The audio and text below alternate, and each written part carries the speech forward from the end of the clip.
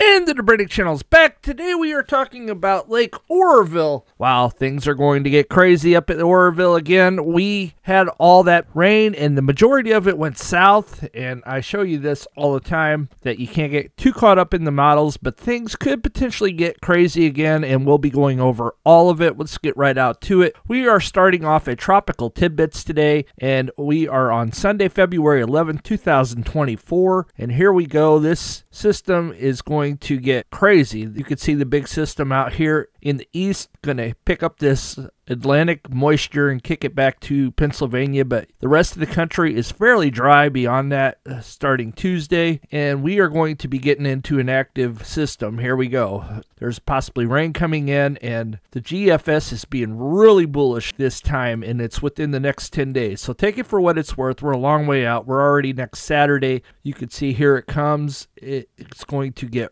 really extremely wet. We're on February 18th. You can see this low pressure kicking in here, and it is going to hammer California. There's going to be a ton of rain, some snow in the higher elevations, and you can see it kind of fizzles out, but there's a 1-2 punch. Here comes another system right behind it, and then we go to the 22nd. Another little low pressure out here kicking in, and then we keep on scooting here. We are into the 22nd. It starts to scoot away. We go to the 23rd, and there's snow for the Colorado. That's good news. Continue to go. This develops into a nice low pressure out here, and then it starts to scoot away as well. Now, this is very far out, so it's hard to say. We're 25, 26, and 27, and then there's more snow for Washington and southern Canada. So we'll be watching this to see if this scoots down. It's a long way out. Hard to say what will happen. Let's go check out windy.com next. We go to the next 12 hours, no rain. We go to the next 24 hours, no rain. The next 3 days, you can see it start to creep in just a bit. We go to the next 5 days. You're talking about a ½ inch up here at Lake Shasta, a little bit down here by Lake Oroville. Not much to speak of down here by the American River and Folsom. Just not a whole lot. Trinity's going to get about 7/10 of an inch in the next 5 days. This is generally what we like to look at, but the next 10 days is very, very, very bullish. Now, this is the GFS, the same model we were just looking at, and look at this. 7.87 over here. Lake Shasta, 7.27. We go down to Lake Oroville, 3.9. That's a typical snowstorm this time of year. My friends down in Yuba City, Steve, and the rest of the gang, 2.1 down there. Grass Valley, 2.05. We go down to my friends down at Folsom Lake here, and 1.51. We go down to Bear Valley, 1.22. Yosemite Valley, 1.66. Now, this is the next 10 days, and this is the GFS.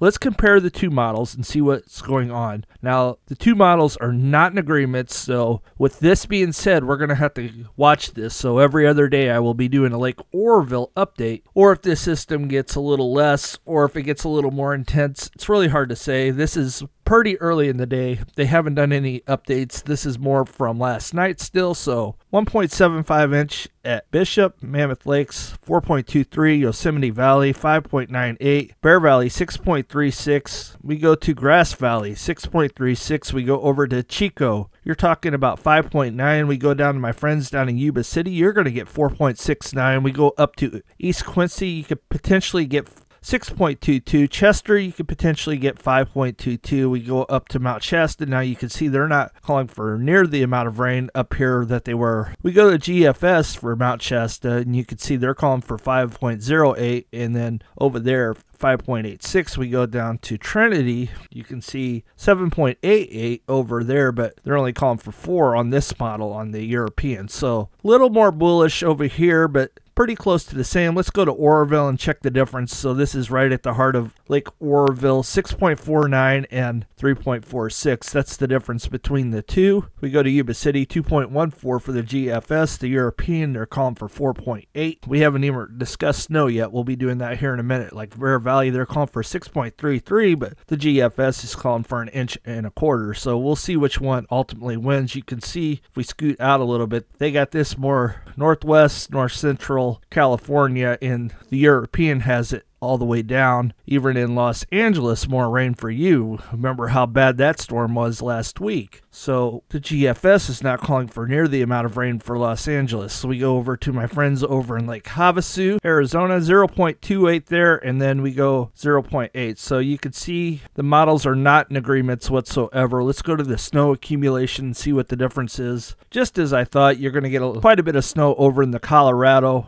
We come over to South Lake Tahoe, and you're talking maybe 48 inches with the European model, but the GFS is only calling for 6. So definitely not in agreement, so time will tell. We come up to Trinity up here in the high elevations. You're talking possibly 24 inches with the GFS, but then you come over here and they're calling for more, 32 inches. So we will watch and see what ultimately happens. We scoot in over here to Lake Oroville area. We go to Caribou, 49 inches, and the GFS is calling for 26. So who knows? Time will tell, but it could be a doozy or it could be a dud. What do you guys think? Get down on the conversation below and tell me what you think the weather's going to do. You're seeing what I'm seeing. Let's roll out to my graphs and see what's going on at Lake Folsom first today, and we'll go from there. Now, some people say it's Lake Folsom, and some people say it's Folsom Lake. Either way, it's Folsom. We are going out to Folsom, and the current water level is 428.74, and that was Sunday, February 11, 2024 at 8 a.m. The level is currently 37.42 feet below full pool of 466 feet. The lake is up 0.16 feet over the last 24 hours. The lake is also up 16.59 feet over the last 7 days. Over the last 14 days, the lake is up 8.8 feet. Over the last 30 days, the lake is up 16.85 feet. Over the last 120 days, the lake is down 13.90 feet. Over the last year, the lake is up 10.48 feet. Your current inflows are 3,050. Your current outflows are 4,097. So the lake should start to recede, dropping a bit. Maybe they are preparing for the potential of rain coming within the next 10 days, so they're starting to release more than it's coming in. Let's go out to your graph for Folsom, and you can see that in 2022, the level was 420.25. Last year, we were looking at 418.26. Today, we're at 428.74 feet. And we go out to your percentage of capacity.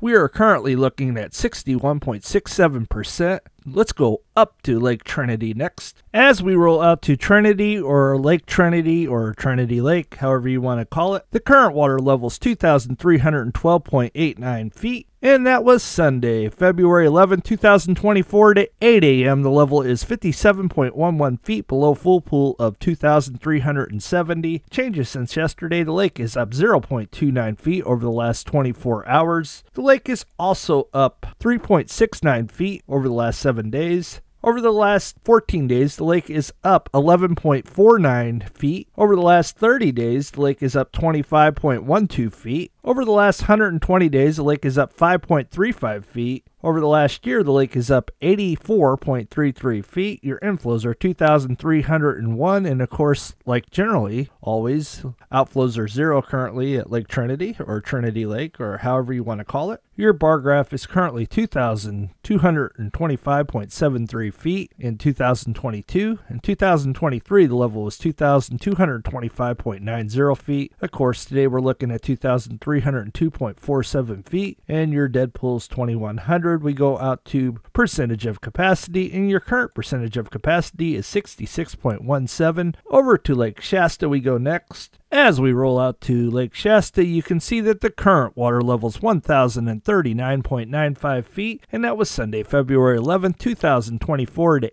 8 a.m. The level is 27.05 feet below full pool of 1,067. Changes since yesterday. The lake is down 0.07 feet over the last 24 hours. Over the last 7 days, the lake is up 29.72 feet. Lake Shasta is also up 8.13 feet over the last 14 days. Over the last 30 days, lake is up 25.53 feet. Over the last 120 days, the lake is down 2.97. Over the last year, the lake is up 48.65 feet. Your inflows are currently 16,612. Your outflows are 10,186. As we go out to your bar graph, you can see that the full pool level is 1,067. In 2022, we are looking at 935.90 feet. Last year, we were looking at 991.30 feet.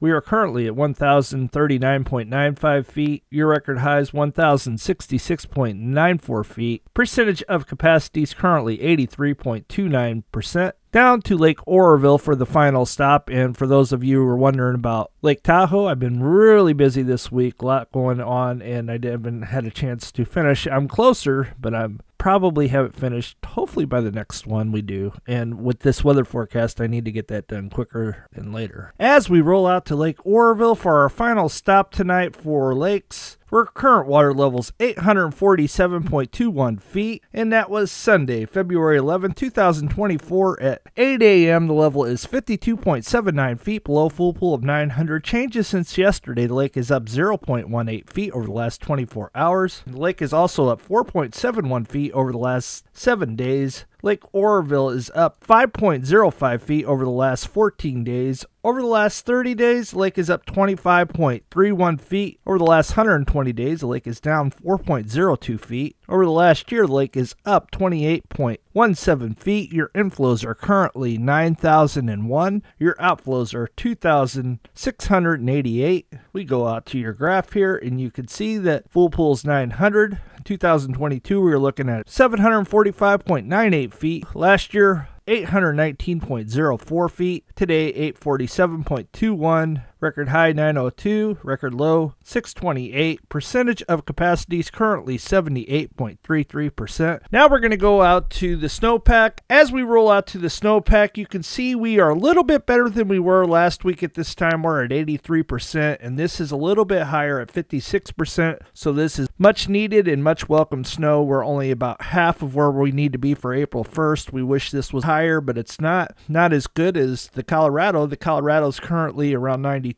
as I said earlier, 93, somewhere in there. And we are currently looking at 51% for the Central for the April 1st average, 74%, 50% for Southern California, 73%. So we definitely need a lot more. Let's go out to percentage of capacities for all the lakes and see what that is. I won't share with you these because I just told you what all those were. New Malone's is at 82%. New Bullard's bars at 78%. McClure's at 65%. Pine Flats at 67%. Millerton's 59%, 97% for the day. So the lakes look in pretty good shape overall. You can check this out. I'll leave it linked below. Trinity, however, for the day is at 102, so that's good at 66%. So we'll be watching this. Diamond Valley's 93%. Kachuma's at 99% and 143%. And we will be back probably tomorrow afternoon with a Lake Mead update, and then Lake Oroville we'll be keeping a real close eye on. If things get better, maybe I won't be back. If things get worse, I'll definitely be back sooner than later. So you guys have a blessed day. We'll see you on the next one. God bless.